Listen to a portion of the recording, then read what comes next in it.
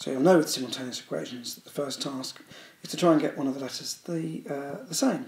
So I'm going to make the x's the same, so I'm going to multiply the top equation by 4 and the bottom equation by 3. So if I multiply the top equation by 4, I'll end up with 12x plus 8y plus 16. So each term has been multiplied by 4. And on the bottom, I'll get 3 lots of 4x, which is 12x, that's what I want. 3 lots of 5y is 15y. And 3 lots of 17 is 51.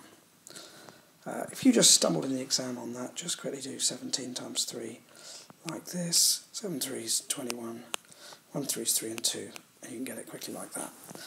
Now, we can subtract in either direction, so I'm actually going to subtract that way. So I'm going to do 12x take 12x, so it gives me 0. 15x take 8y will give me 7y. And 51 take 16, no surprises there, it's in the 7 times table, is 35. So I can quickly deduce then that y equals 5.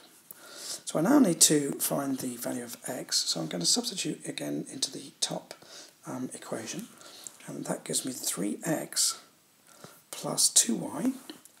Now 2y is going to be 10, hopefully you can see that, plus 2 is 2 there, 2y is 10, equals 4.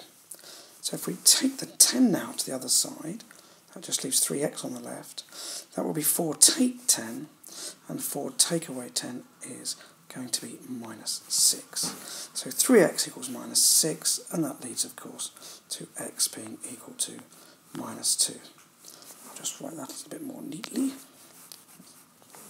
So it's slightly right on the edge of this, minus 2.